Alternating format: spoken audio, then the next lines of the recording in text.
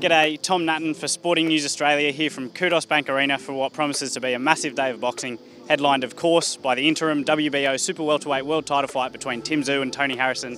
There's a stacked undercard, one of the best we've seen in Aussie boxing. Come with us, we'll show you all the angles, backstage, ringside, we've got it all covered.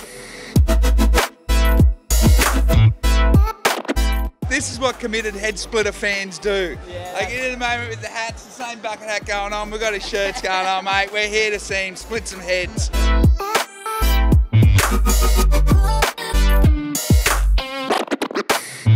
Oh, so good. I really put everything that I've been working on, inspiring in training, into that fight. Had to warm up a little bit, but once I started finding my range properly, started letting go, they were landing and it was good. You're no stranger to this kind of thing. Does it feel like a big fight? Yeah, it definitely does. It definitely does. So it's good. You can see the buzz. Even everyone behind the scenes here, you can feel the buzz. Any strong feelings on how the main event goes? Oh man, like I'm looking forward to it. You know what I mean? You've got someone who's as experienced as Tony, and got Tim Tszyu who's coming through, young, hungry, and he's going to go and take that. Tony thinks there's no chance, but mate, Tim's driven, and he's going to get the job done.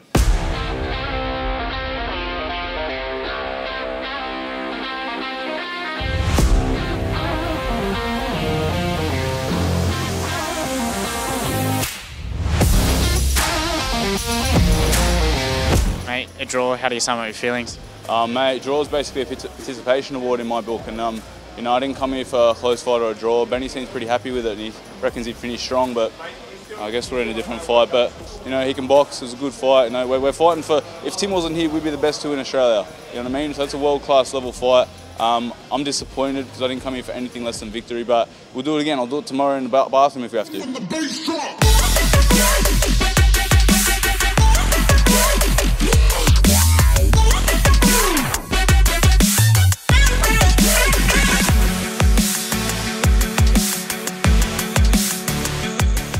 Honestly, I'm actually happy that it happened because now I know what it feels like to have like an eye kind of slowly shutting and that distorted perspective of being in a fight and kind of losing a little bit of vision. So it's a good experience, it's a good lesson, and I've got to keep my front hand up.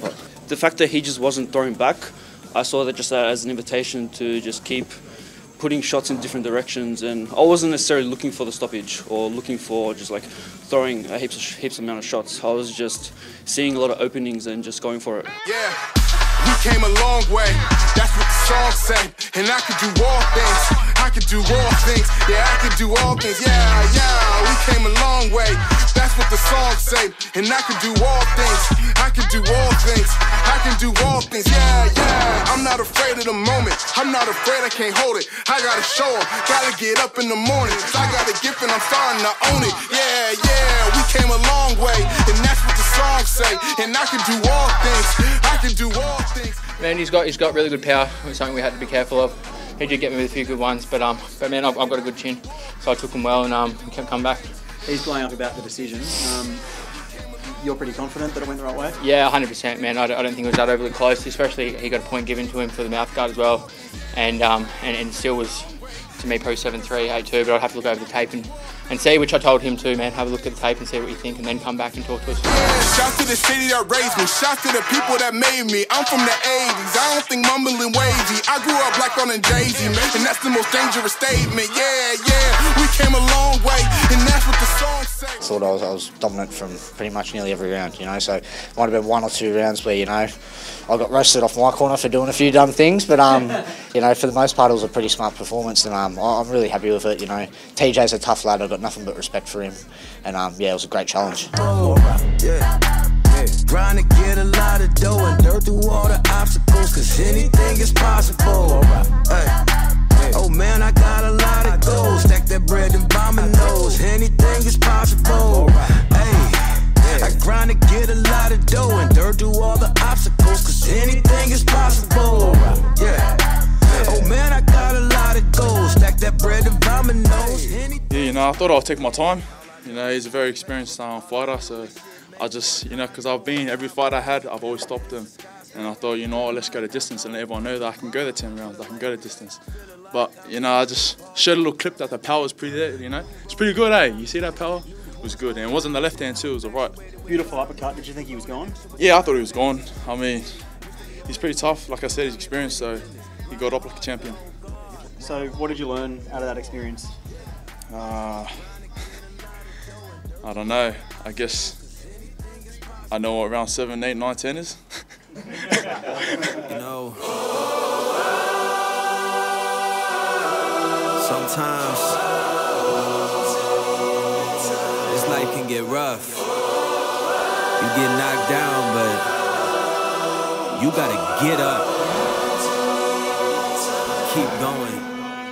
I'd have been knocked down 1,000 times, yeah, I traveled around 1,000 miles, feeling so tired, but you know I can't stop now, got no fear. You can kick me round, but I won't stay down, I run this town, ain't backing down, we going in rounds, yeah, the winds will blow, but these roots too deep, I'm on my feet, the underdog, and I won't be beat. We ain't going nowhere, we'll be standing right here, until the end of time, till the end of time. We ain't going nowhere. I think I started off good. The middle rounds, I think he started feeling that what he's good at. He gets into this groove and he moves around, flicks the jab, and he doesn't let you set up. And I was sort of trying to come in with that one shot, but I started landing a little bit. I think I was landing the cleaner, harder shots. But he was very consistent and with his movement, very sound at what he does. I've seen a completely different fighter. Not completely different, just a sharper fighter than the fighter I saw fight Terrell. So he's rapidly getting better, man. Yeah, they're doing a good job with the kid, man. You don't know whether you're a shark until you swim with the sharks. My career's unfolded step by step, and each step I've had to face, I've had to pick it up. That's my mentality at all times. I was going to go all the way to the top, very top, and see how far I can go.